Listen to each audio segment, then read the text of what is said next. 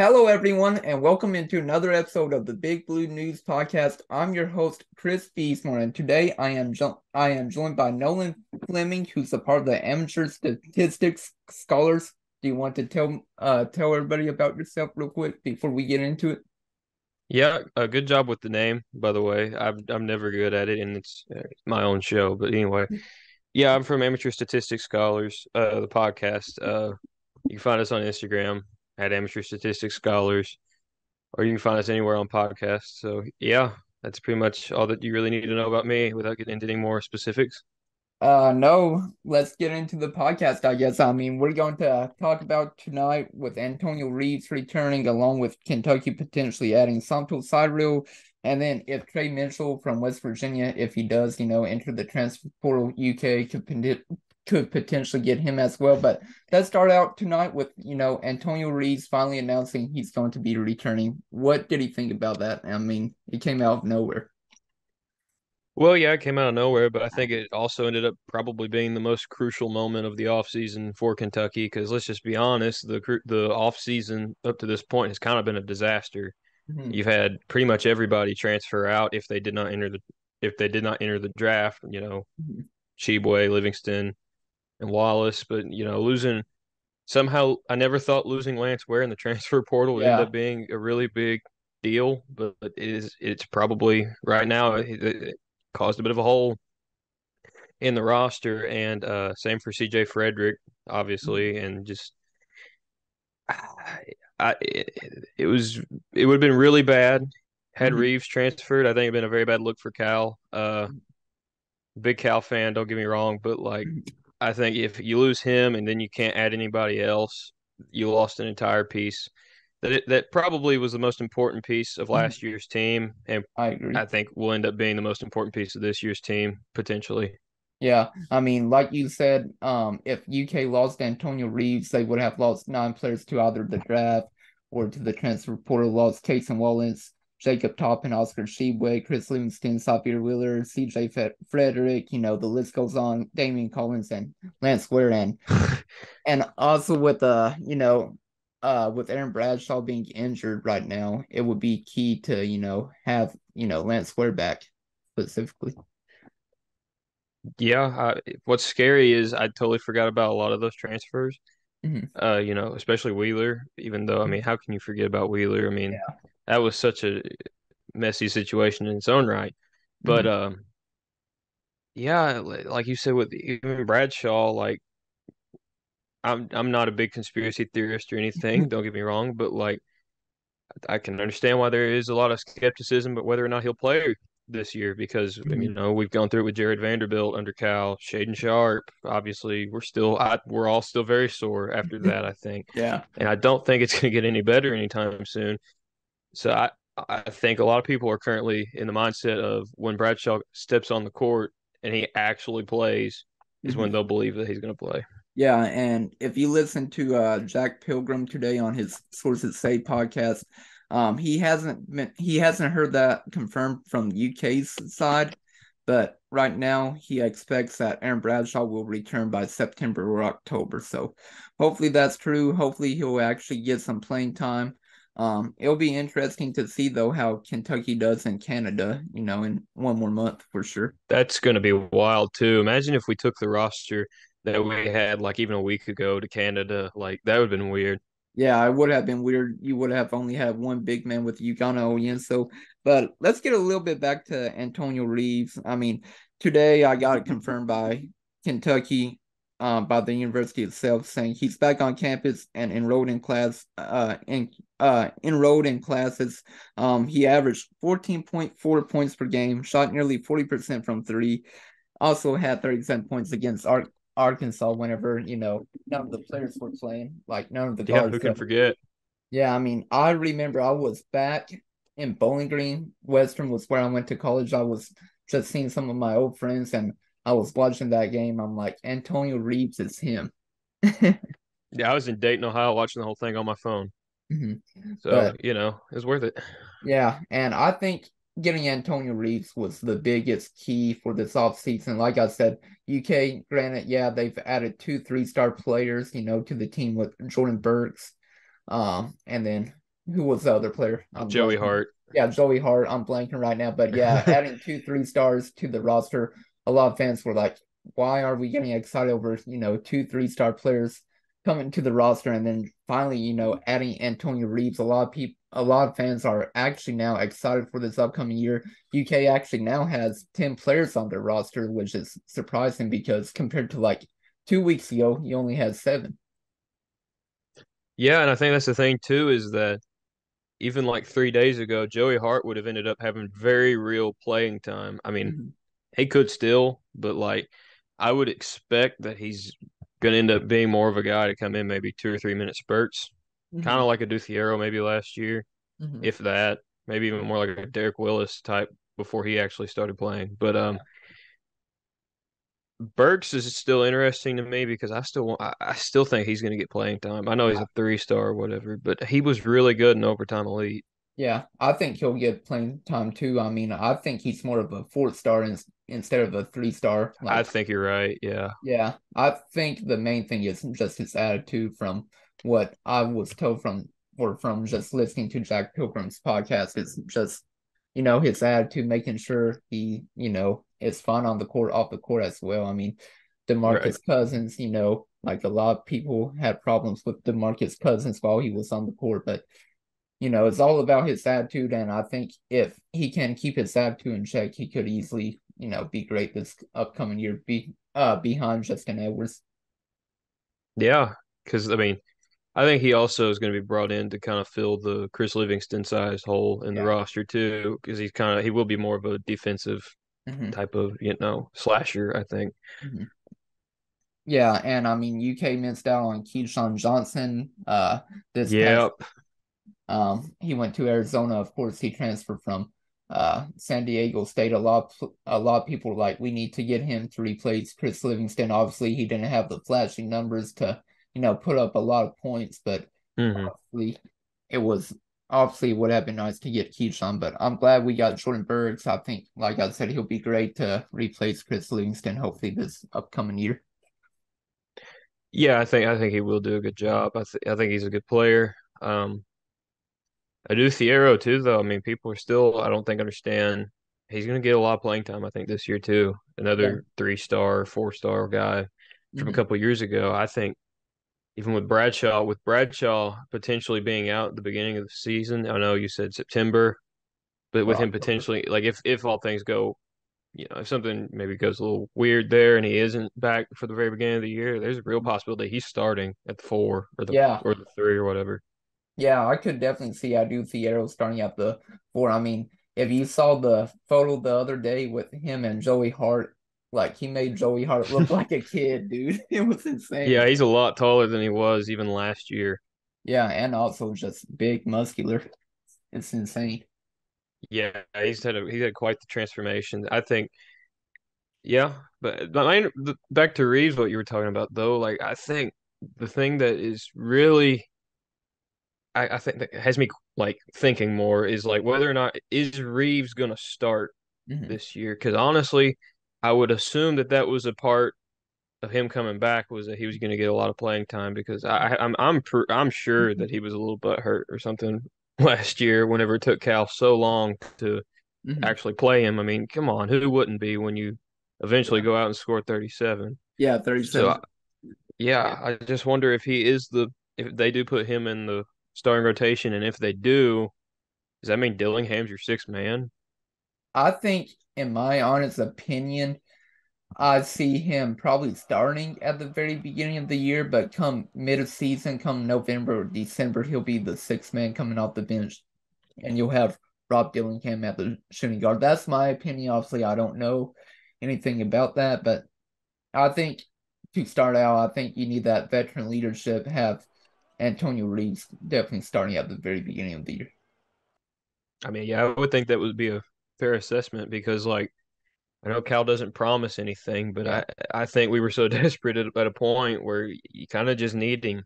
I mean, if you have to promise him a starting position, then you just yeah. need to give him the starting position. Yeah, and like I said, I don't think Coach Cal probably promised him anything because he always tells, high school recruits, Right. I can't promise you'll start, but I can promise you will get playing time, basically. Yeah, Hmm. I'm sure. I'm on board with you though. No, it's so weird though. Like it is a totally different team than we thought it would be, and I mean, I'm hyped for it. I'm pumped for it. I think they're going to be good. Don't get me Hmm. wrong. I do think it's going to be a lot like we're all used to with Cal, where it's taking them some time. Hmm. We're young, and Hmm. then not really know what's happening yet. Then maybe we get to about January, and Yeah. then we start picking up the pace a little bit. Yeah, I mean, like I said, I'm just nervous about having seven freshmen on this year's team. Obviously, Coach Cal, he's had major success with, freshmen in years past, and I'm just nervous about that. Seven freshmen, Yeah, two sophomores, and then obviously one upperclassman in Antonio Reeves. yeah, that's probably how it's going to be a stay. Because then if you do get Santo Surreal, then that does he's supposed to be a senior in high school, so like you're not getting any older in that case. But if you get Trey Mitchell, obviously, then Hmm. that's one more upperclassman. He'll get. I wonder what happens with him too. I mean, if we get him or not, it's a different story. But if he were to come to Kentucky, Uh-huh. obviously he's not in the portal yet. But if he were to come to Kentucky, Hmm. I just wonder where he'd play because was he a starter at West Virginia? I think he was. I mean, this past year he averaged almost 12 points per game, 5.5 rebounds, and 2 assists. So if he wasn't a starter, then he was putting up starter like numbers. Yeah, kind of like Reeves, I guess. But that's the one. That's one thing I would question with that. Hmm. He could end up here though. I mean, like you said, there has been a lot of talk about him, and Yeah, it's going to be interesting to see. yeah. I mean, I think he would probably be a backup to Aaron Bradshaw because clutch. They want Aaron Bradshaw at the 4. They don't want him at the 5. No, they do not. For some reason. So I think that's also a hold up with UK and him playing. I don't think it's mainly Aaron Bradshaw. I think it's more clutch trying to say, hey, we want him at the 4, not the 5. And that's one of the reasons why they were so upset this past year with Chris Livingston. They kept saying he's a guard, and then UK kept playing him at the 4 position. I just wonder how much longer Cal ends up dealing with clutch is what I wonder. I'm sure if you have to deal with them and get in the top talent, I'm sure he'll do it. Yeah. But there comes a point too with these guys where it does feel like, just from the fan perspective. For anyone that doesn't know, I am not a Kentucky insider. I mean, you're way more of an insider than me, but uh, from a fan perspective, though, it is frustrating, and I'm sure for Cal it has to be frustrating too because like here you are with this top-notch talent Hmm. who could be end up being one of the top picks in the NBA draft if if he plays to his potential, and then you potentially are getting a holdout from him. I mean, injury is different, don't get me wrong, Yeah. but like if it is a holdout, which I highly doubt it is, I just Yeah. want to be straight about that. I do not think Aaron Bradshaw to be a liar. I think he is obviously very truthful, but there Hmm. is potential for Clutch to maybe interfere and be like, Yeah. "Oh, he can't play yet. We don't want you to hurt yourself any worse." Yeah. So I can understand why there's a lot of frustration. I mean, I remember a month ago, I saw all over Twitter, like, I woke up, like, I worked a different shift than I am currently. Like, I got to work around 5 a.m., and then I get on my Twitter, and then I see all this news about, like, a month ago saying Aaron Bradshaw has, like, a foot/ankle injury. I'm like, is this Right. really true? I'm thinking to myself, is this really true? I didn't report about it because obviously there was no confirmed source at the time saying, like, he's injured, he's in a boot. Like nobody could confirm that until last Friday, this past Friday, and then people finally confirmed it, and it was literally everywhere on Twitter. I'm thinking to myself, oh no. It's so weird though, because isn't the Aaron Bradshaw experience off to just a great start? Not only with this, you also have the USC stuff with if Dickinson committed here. Like it has been rocky already. Like everyone was already so scared about him leaving. Yeah, with him going to USC, you're not wrong. And I remember whenever I reported about that rumor, everybody was like, why would he transfer? And it's more like it wasn't him that wants to transfer, it's more, his agency Clutch. Right, and then there are also the people who are like, "Well, he can't do that." Yeah, he can. You can get out of an NLI. Yeah, It's so weird. The NIL, NLI. You can yeah, always get out of a national letter. You can always get out of a letter of intent. yeah. It's So like, very easy to do so, and also it's now easy for players to transfer, anywhere. right, It feels like. But yeah, yeah, let's talk a little bit about more Santos Cyril. Obviously he's right now in the class of 2024, and from what I've read from Jack Pilgrim, right now he graduated in May, but the holdup for him committing to Kentucky right now is he hasn't gotten all of his credits finished right now, like for high school. yeah. That's always important. That's a pretty Mhm. important step to finishing high school. Yeah, That explains it though. That definitely explains it because I think I'm like a lot of people. I would have thought he would have committed already because all the pictures of him, the players reposting the pictures of him in the UK stuff. I think that's a pretty good sign that yeah. he obviously wants to be here and the players want him to be here. Yeah, and right now, from what Jack Pilgrim said, is he is supposed to be done with his classes by July, and then is expected to commit by August, and hopefully be on campus by then. So he would definitely miss, the trip to Canada Right. this upcoming summer. So that definitely means that we're going to be down to one big. Yeah, one big with Ugano We're Yenso. going to have Ugo, and that means at the four, who plays at the four? Is that going to be Edwards? You could put Edwards in, or you could also put in Adu. yeah, I do Yeah. Vieira. You could, I guess, do that. Oh, that's going to be so weird. Yeah. My All mind I is going to melt. Yeah, all I know is having one big next month in Canada, whew, might not be good. That's going to be strange. I have no idea what happens there. We might Yeah, get killed. yeah, we might be killed, but also having, Antonio back, he'll also help us to, keep UK in the games, hopefully. I mean, Right. everybody last summer, like everybody was calling him Antonio Threes whenever he was in the Bahamas. It was insane. Oh yeah, that was the fun times, dude. If only we knew what was going to happen potentially with that team. Yeah. I mean, I mean Antonio Reeves, like you said earlier, he didn't even start like the very beginning of the year. They had CJ Frederick over him, and now he's Right. on. But yeah, it'll be interesting to see how UK does, next month because, like I said, now you have at least 10 players on the roster. I mean, you have a full 10-man team finally, and then if you count Brendan, Right. that's 11. So at least you have a team that can play 5-on-5 minus, Aaron Bradshaw being injured. We just need to make sure that Brennan Canada gets on the court in Canada is what we need to make sure Oh happens yeah, I as a agree fan with that. base. I agree with We that need for to, sure. yeah. Yeah, Hmm. we need to really advocate for that. But Yeah, I'm excited for Canada though because I cannot wait to see Edwards and Wagner both on the court together. yeah, I have a feeling that could be an all-timer there when it comes to two-headed monsters because yeah, both of those guys could be the number one pick in the draft if you ask me next year. yeah. And I'm really excited to see what Justin Edwards can do. I mean, just his versatility, 3-and-D, can score, can defend. I'm just excited to see that for sure.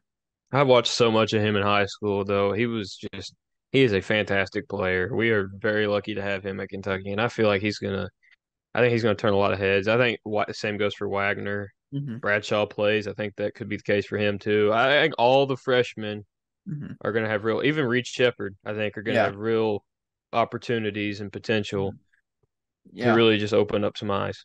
Yeah, I could see Reed Shepherd easily playing at least 10 or 15 minutes a game, even maybe more 20 or 25. And like you said earlier, I mean, UK almost lost out on Justin Edwards. He almost ended up at Tennessee. I'm so glad Coach Cal, took over that That recruitment. would have been awful. I know, Him could with you Rick imagine? Barnes. Yeah, could you imagine seeing him play in Tennessee? That would be awful. Blue fits him a lot better. Yeah, and then all the rumors surrounded saying DJ Wagner is going to Louisville. That was so weird too. They were convinced is what was the funniest part of that. They knew it was happening. Well, I was convinced too for like a month, and now I'm like, no, he's a cat.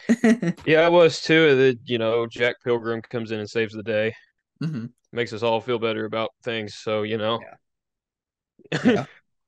But yeah, let's talk a little bit more. UK could also, add Trey Mitchell from WVU because of the whole situation that happened with, Bob Higgins and him resigning this past weekend, which, that whole story was something crazy. Yeah, But Huggy Bear really messed up. yeah, you're not wrong. But yeah, Trey Mitchell, he's a 6'9" forward, like I said earlier, averaged 12 points, 5.5 rebounds, and 2 assists. I mean, that would be a great ad. He would probably replace, Oscar Tshiebwe. Obviously not as great as Oscar Tshiebwe, but same height as him. Was able Right. to get rebounds, and I think it would be a great addition. I think he would too, which then again, for some reason, if they get him, I think a lot of people are going to be convinced that Bradshaw's not playing. I know everything keeps coming back to Bradshaw, Yeah, but that's just where everyone's minds are right now. Because we always think worst case scenario here at BBN, but yeah, you're not wrong. I Everyone think thinks, Jared Vanderbilt and Shaden Sharp is worst case scenario.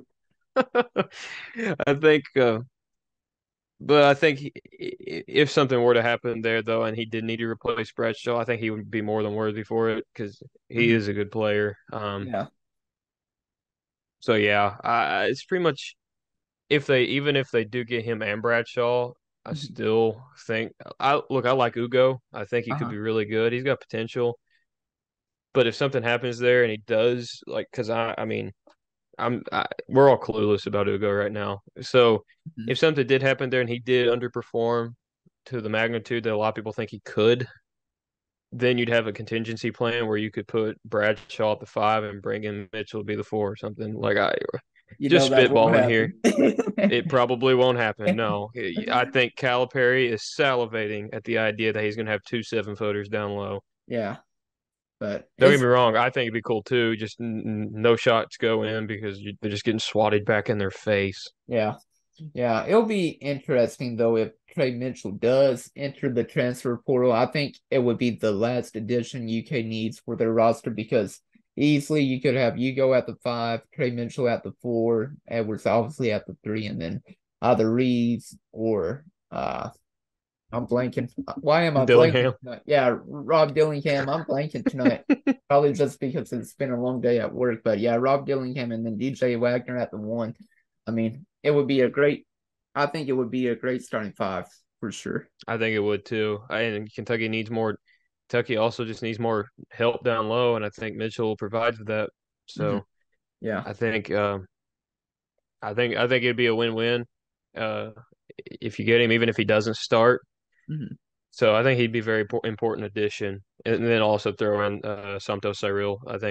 Yeah. I just think it's what I think it'd be very very good scenario for Kentucky. Yeah. And obviously, we're not confirming Trey Mitchell if he has hit the transfer portal because he hasn't. He's still at WVU.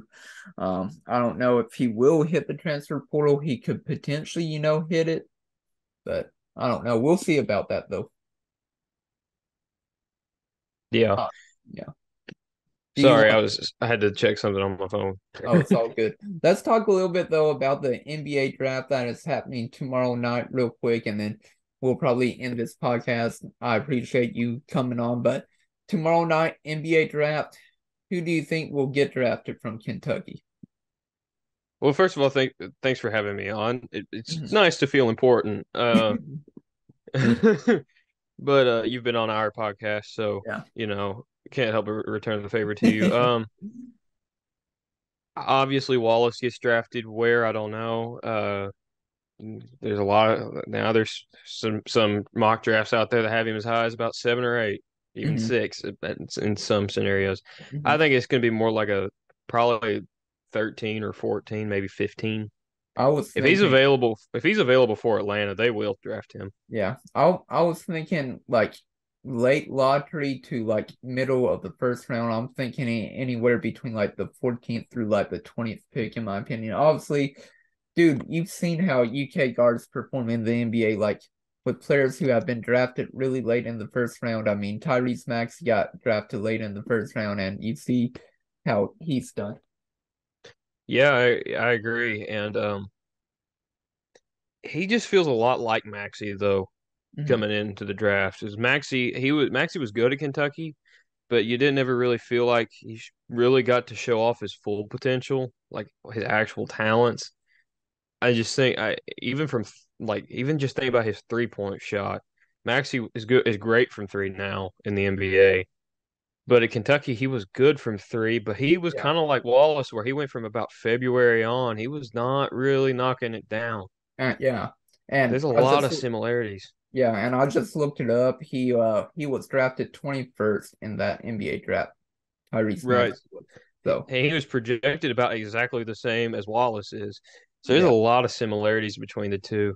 Um, Wallace has the assets, I think, and he has the skills, or he has the skill sets to be a really good NBA player, if you ask Mhm. me. He pretty much fit anywhere, Mhm. any team, any organization that drafts him. He probably won't be a day one starter, but he will definitely be like Maxey to where he Yeah. will. I think he will work his way up there. Yeah, and I agree with you on that. I think he and probably Chris Livingston are going to be the only two players drafted in this year's draft from Kentucky. Obviously, I wish Oscar Tshiebwe the best of luck, Jacob Toppin, getting drafted, but I think, in my opinion, there's probably only going to be two players this year getting drafted from Kentucky. I think Sheboy gets drafted really late, like 50 something. Where like the Brandon Boston, 53, 54, whatever. Mhm. I think he gets drafted really late, and I think Livingston also gets drafted. Livingston's going to be a Los Angeles Laker. It's pretty obvious. You think so? Yeah, With Clutch? they. I have a feeling that those rumors are true. That they definitely have. I have probably given him a promise or promised him a spot, like because he is really close with LeBron. So Yeah. I I, mean, I am pretty. I am sure that is the case. Chris Livingston was also in that movie Shooting Stars, the remake of I forgot LeBron. all about that. He is in that, isn't he? Yeah. Yeah, I haven't even seen that yet. Neither have I. I want to go see it, just like I went to watch White Men Can't Jump, with the sequel with, I Jack forgot Black. they made that too. Yeah, I need to watch that. Yeah, I need to, catch up on movies and everything. I would love to, There's watch both. so much to watch right now, dude. You got the new Flash, Transformers, Indiana Jones comes out and like whenever it does, like dude, they got a lot coming out right now. Yeah, I hear you, but yeah, I think, like I said, I'm excited for tomorrow's NBA draft, but I think only two players will get drafted. I think obviously Jacob Toppin and Oscar Tshiebwe will get picked up more than likely. Yeah, Toppin definitely will. He's too athletic, I think. Yeah. I don't I don't honestly I love Jacob Toppin, but I don't think he's gonna end up being a really being on an NBA team, if you ask Mhm. me. I think he'll be either in the G League or he'll just go overseas, Yeah. which is perfectly fine. There's absolutely nothing wrong with that. You can make good money doing Yeah. that. Yeah. Not the G League, but overseas. Yeah. Did you know his older brother is Obi Toppin, who plays I on know the New York they're Knicks? gonna talk all about that if he does get drafted. Yeah. I mean, maybe Jacob Toppin ends up signing with the New York Knicks, bro. Maybe Willie Cauley-Stein was a wide receiver. Devin Askew's supposed to be a senior in high school. Ashton Hagans is the same thing. Yeah, Yeah. yeah. Crazy. But yeah, I wish though everybody the best of luck tomorrow. And like I said, hopefully all four players get drafted. I just don't see it happening. Yeah, in an ideal world it does. It would be pretty great though. Yeah. But I think that's all I have for tonight's podcast. I appreciate you all listening. And I appreciate you also coming on to this podcast. And hopefully I'll have you on here a lot more. And maybe you could potentially become my co-host, bro. We gotta see, man. We're gonna have to see. I Yeah. just hit that. That was great. Yeah, no, thanks for having me. I loved it. Yeah. Do you have anything else you would like to add? I guess follow us on Amateur Statistics Scholars on Instagram and go check us out. That's pretty much all I got. Just put in the shameless plug. Yeah, gotta always give that shameless plug. And then also follow me on social media if you haven't. It is C Beatsmore Sports on Twitter, Chris Beatsmore _sports on Instagram. But that's all I have for tonight's podcast. Like I said, hopefully all four players get drafted tomorrow. Excited about Reeves, being back. And I guess that's the end of the podcast. Thank you all for watching.